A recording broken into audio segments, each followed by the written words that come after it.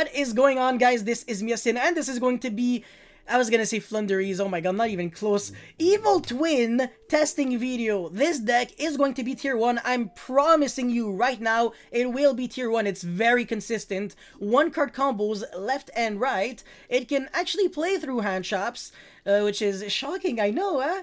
And it can play hand shops, as you can clearly tell by my deck profile, which, by the way, I uploaded yesterday, so go check it out. But before we go into any of all of those beautiful things that I'm going to show you right now, make sure you like and subscribe. It motivates me so much to keep making videos like these. And now let's jump right into it. So, one card starter, Life Twin Entrance. I wish I had the continuous spell to search instead. Would have been a bit less neggy, but my opponent didn't have a way to stop me, so it's all good in the hood. Shoutouts to Dragoon. Oh my god, the engine never breaks, bro. Like, you're just bad at the game, yeah. That's what people tell me when I say that the engine is bricky, but they don't listen. Anyways, I'm passing with... Oh, LMAO, don't kill me. Imagine drawing Nibiru for turn with, like, Dark Magician and Red Eyes.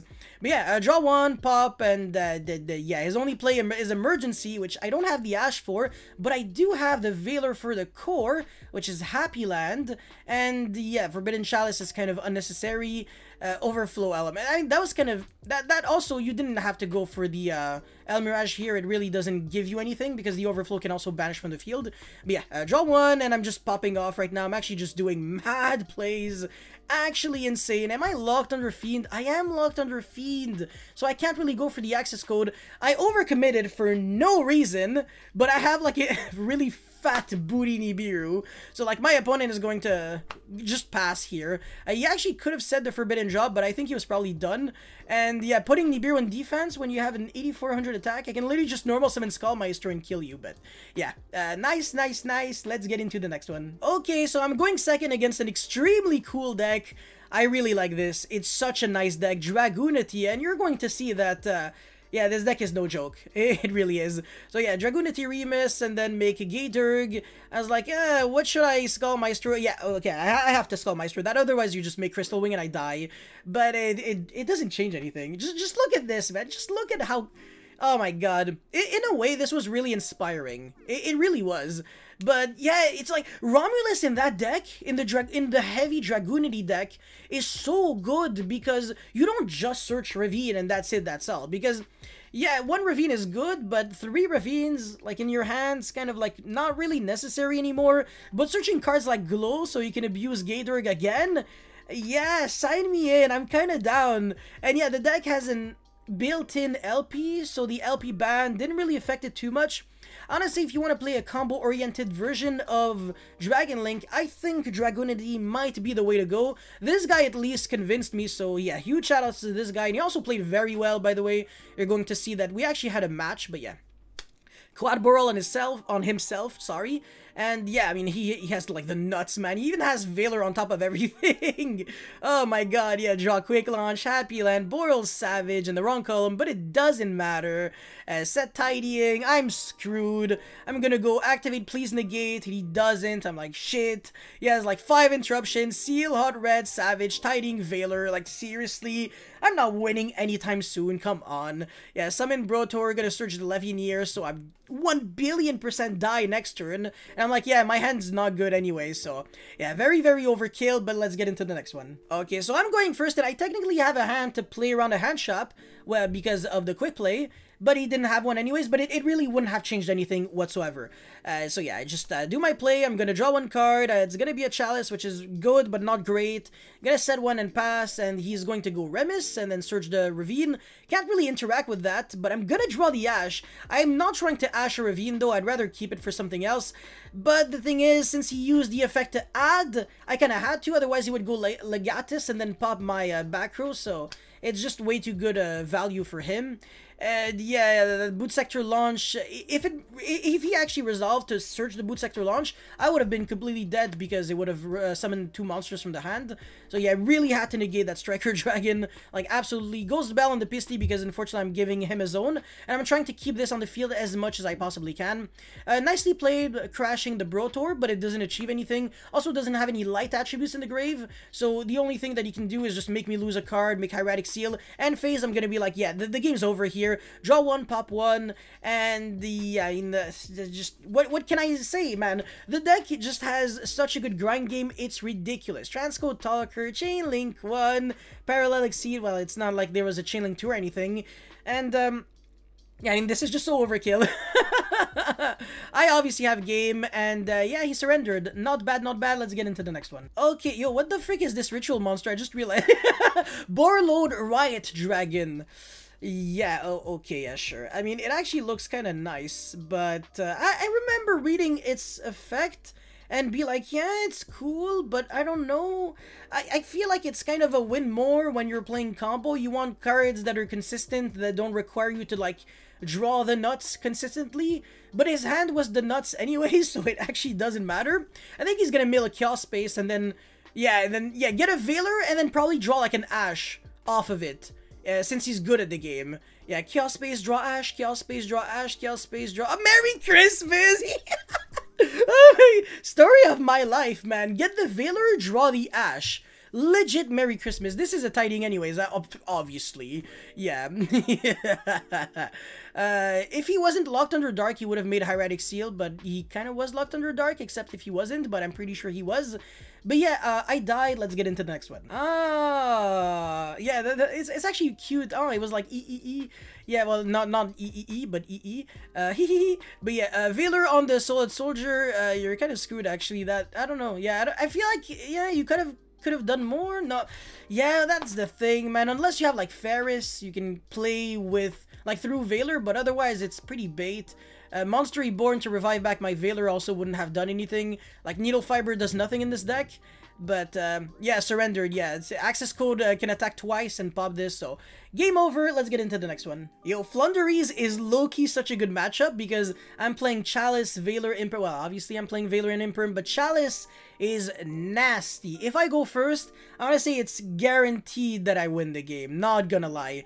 I wouldn't be playing Phantasma in this deck. Oh, I definitely wouldn't be playing Harpy's Featherstorm. It's not an actual hand shop in this deck. And this is City of Dreams. Okay, sure.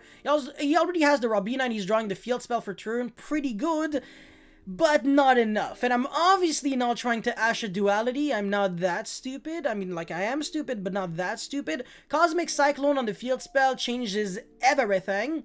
And this is kind of one of the reasons why I wanted to play Ghost Ogre, was to hit the Flunderies field spell, because I know that the deck is going to see a lot of play. And yeah, I mean, it doesn't matter if you have Phantasmate to negate, I really don't care. You're going to die, and that's it, that's all. Let's get into the next one. I'm playing against someone whose name is Archlord Christia, which is kind of funny. Veiler, get Herald of Orange. I was like, bro, flashbacks to freaking Drytron. I'm like, this Veiler looks like it could be good against you. Veiler? Please don't have Called by the Grave. I don't have Called by the Grave. Herald of Orange Light? Shit! Oh my god. Anyways, Venus is very nice, by the way. Really, really good card. Look at this, man. This card right here, yeah, sir, okay, Christia, and he's banishing cards from his own grave. So he has exactly 4 fairies, summons Christia, and now I'm dead. Like, my only win condition is drawing Imperm or Chalice, but I never do because I'm not good at the game. Let's get into the next one. Going first, on the other hand, is a different story. So he goes green light, I go, okay, it's fine, I have my starter anyways, special, and then proceeds to full combo. So in other words, I'm actually playing Life Twin hand loop, which is really nice. So my opponent hand looped himself for 2, and I'm going like plus 65 in the process. Green light, not a good. I mean, I wouldn't even play green light. I just play orange light and orange light. Orange light. I can ghost spell this, even though his intention was to summon from the hand. It's so cute. Like, it was so obvious that he was trying to summon a Venus from the hand. And this scythe, by the way, if it gets popped during the opponent's turn, it doesn't trigger. It's only on. Okay, on the opponent's turn. If I have scythe and my opponent. You know how to read, okay? Just read the card. But yeah, transcode, blah blah blah. He's gonna die. Merry Christmas in 4, 3, 2, 1, 2, 1, 2, 1. Yeah! Let's get into the next one. Ah, Herald of Orange Light again! Oh, it doesn't bother me at all. And by the way, I have Valor instead of having Ash instead of having Valor. So I'm like, should I Ash Venus and make him lose 500 life points extra to do the exact same combo? Of course not. You don't Ash a Venus. It's almost as stupid as ashing a danger effect in hand, like revealed Tsuchinoko. Thinking, I'll ash it. Okay, thinking. Revealed Tsuchinoko. And, yeah, top deck Valor instead of Imperm, LMAO. And, yeah, it's pretty pathetic. I'm not doing well. Top deck Eva again. You love to see it. I actually want to kill myself. I actually considered going like normal summon Skullmeister and then attack over the Venus. Yeah, it wouldn't have changed anything, but who cares? And yeah, if I top deck, well, whatever I top deck, I lose, because even if it's Chalice, I can't use this, because since I'm stupid, I actually set the Cosmic Cyclone instead of keeping it in my hand. But I misplayed. I actually should have kept the Cosmic Cyclone in my hand. It's my fault. Let's get into the next one. Bernard, is Eldritch a good matchup? Well, abso-freaking-lutely, Bernard. Everything and their mother is a good matchup. Look at this, man. My opponent can have the nuts, and it doesn't matter. A hand shop like Zombie World, Scarlet, who cares, bro? It's all good in the hood. And if you were thinking, could you fit in evil Live Twin cards in Eldritch? I actually don't recommend it. I don't think it makes too much sense, but you kind of can. It's just not smart. I'd rather play hand shops as the utility cards for Live Twin. Otherwise, you're just kind of gonna have some nightmares going second. But yeah, Eldritch is very much gonna get negated. Otherwise, it's just gonna jump over this. And now during the end phase, I can actually pop one card and draw one card, which is very, very good. This is exactly what I'm gonna do right now. And now he also has to rely on having actually, regardless of what he has, because I know that this is an Elixir of White Destiny, so I was like, yeah, even if you have Scarlet Sanguine, I can just bell it, and now you have like a Conquistador that literally doesn't do anything at all, and he's just going to die, if I recall correctly, which is great. I love killing my opponents. Words taken out of context. So yeah, pop, pop, skitty, peep, pop, boom, boom. That's not how the song goes. And oh, look at this, man. Oh, this is so cool. Okay, Leela, revive back Kissy. No, yeah, okay, Kissy Kill, and then revive back. Yeah, exactly. 8,300 damage. Merry Christmas, bro. Okay, so yeah, I mean, this is like in an alternate dimension in which I would not, I don't really know how to say it. Not side, even though it's a game 2. Trust me. There's obviously no way I'm winning if my opponent has the nuts, and he has Judgment and Wakanda Forever. So it's technically 2 negates, but I can't really play through them if I recall correctly, because I didn't side. And yeah, I mean, I have Imperm, but it literally doesn't matter. So yeah, special, blah, blah, blah, and then make Kissy Kill, which is obviously going to eat the Judgment. And then all I can do is set Imperm Pass. He has a trap in the grave anyways. Sorry, a spell, which is even better. And top decks the trap and has Prosperity. Not bad, not bad. So yeah, he's gonna get Conquistador and Aquero, and then Prosperity, probably Excavate a Judgment, because I'm not good at the game, but he is.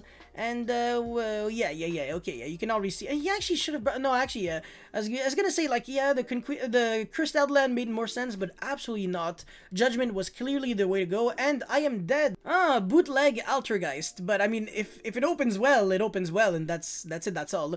If he went first and made Linkuriboh, I would have Skullmeistered it, which is kind of like an Ash, and then he would have had 3 kind of garbage cards that don't really do anything, and a Conquery which literally doesn't do anything. So I should have been able to full combo. I actually definitely should have been able to. Actually, I definitely shouldn't, because I had no pushes through Fiendish Chain. Imagine complaining about getting hit by Fiendish Chain in 2021. Oh yeah, we're in 2021. That's I actually forgot. But yeah, draw one, pop one, blah blah blah. I have just too much money, man. Way too much money. Gravedigger's Hole, no problem. I actually have no problem. Yeah, he's just, he's going like neck 5 and not even committing anything. Look at this, man. Attack, attack. yeah, he's already down to 2 cards, and I'm just not even losing anything. Draw 1, and then make the link 4. I still have Chalice. I don't even have to set it. Extravagance, Ash, but he has Gravedigger, obviously, and I can't negate this. So he's going to draw 2, but it doesn't matter. Faker, best top deck, but not enough because I have freaking Veiler, Bernard, and he's just going to die if I recall correctly because his hand is not good. Not good enough, but yeah. And yeah, that's pretty much it. You should die in approximate... Yeah, okay, yeah, now. Imagine citing kaijus when you're going first. XD lol. But yeah, Marionetter with Multi-Figure, that's a pretty good combo, especially with Imperm. Imagine if I went first. Oof. Imperm, Resolution Faker, I shall choose to uninstall my life. But yeah, oh, this protocol's so annoying. I was like, oh yeah, I can easily just chalice the Multi-Faker, but no, I can't Ash, I can't do anything. It's so annoying. Like, I have 2 ways to answer it, and I can't use any of them. Skullmeister's just not doing jack because his opening was Marionetter into Protocol and not freaking Miluseek. So obviously I die because he hard drew the multi... Because I'm not good like him. I need to be good. And when I can Skullmeister the Miluseek, it doesn't change anything because my opponent has freaking 5 back row and a negate and a kaiju for no reason. But yeah, I'm dead. Flunderies is actually the buy. Well, I mean, if you get to play the game. He negated my continuous spell, and then I'm just go like, okay, quick play, summon from deck, and then proceed to pop off. So, yeah, even if I got handshapped correctly on the actual normal summon, I still would have done the exact same thing. Quick play, summon the other monster, and pop off. And now I have the Link 4, I have Veiler to negate the only extender that the opponent has. Ostrich doesn't really do jack here. By the way, I'm really stupid, and I don't know why he tagged out here. I was like, oh, is that like an extra tribute? Of course not. It's just a reveal too, so I'm like, I have no idea what I'm doing. Definitely should have held that pop for later, but it's not like that cross-out designator scared me anyways, like, oh, big deal, bro. And yeah, I'm just gonna send it to the grave, revive, and then draw 1 card, and then make the rank 4, and then attack for 23. It's gonna get banished. I don't even have to set that Forbidden Chalice. I don't want to lose to, like, Lightning Storm Duster or bullshit like that for no reason. Robina is going to get very much chaliced, very, very, very much. And yeah, I mean, it doesn't matter if you're recycling back Ostrich because you have no more extenders, and I used Chalice and not Veiler, so the Tactic Talents is not the way to go right here. And yeah, this card does not matter because I'm just gonna pop it anyway, so Mysterious Map does absolutely jack shit here. I'm just gonna pop it and draw 1, and he's going to surrender. There we go, the final replay. Ghost Ogre really being nice against the field spell. You're going to see, my guy. But yeah, whatever. I'm just gonna. Oh yeah, I mean, yeah, okay. I should definitely should have held it on what's his face, the field spell. So I definitely messed up, but it could have been worse. Gold Sark banish Robina pass. That's usually not a good move. So yeah, okay, I want to say Skullmeister for next format, don't play it for this format, sure. It's not like this deck existed this format anyways, but when I play online, I also play against decks that currently exist, so my testing isn't even like perfect. Oh, top deck Ash, I actually feel so bad for the guy. That's so freaking bad. Toucan, Eaglin, garbage because... yeah, I'm just gonna make you eat the chalice again, and this field spell never will resolve. I'm always gonna go like pop, pop, pop, pop, pop, and yeah, no, this deck loses really hard to Necro Valley though. Yeah, that's actually kind of scary, but whatever. Alright, chalice that, and then, yeah, I lose 100, but I don't give a shit because I can just revive the monster literally right after, so that wasn't really too productive. And yeah, Link 4, I already have enough for game because I can tag out during the battle phase. Loses to Gamma, but who cares? People don't play Gamma and Flunderies. It's really stupid. I misclicked here, by the way. It was a misclick. It wasn't intentional. I actually thought I was, I don't even know. I was like, I want to attack, and then I actually click on Minfeast 2. I'm like, no. That was not the way to go. But it doesn't matter, man. This deck is so good that you can misclick misplay and be stupid, have an IQ of negative infinite, and still win because it does the entire job for you. It's actually that good. My opponent can't even tribute summon. That's just showing you how ridiculously insane this is. Like, Ostrich, no! Ghost Bell. Flunderies is dabai and a half. I'm actually telling you. But yeah, that's pretty much it for this video, actually, as a whole. Really hope you guys were able to enjoy and learn a thing or two. If you did, make sure you leave a like, a comment, and subscribe. That would seriously motivate me a lot to keep making videos like these, and I will see you next time. Peace.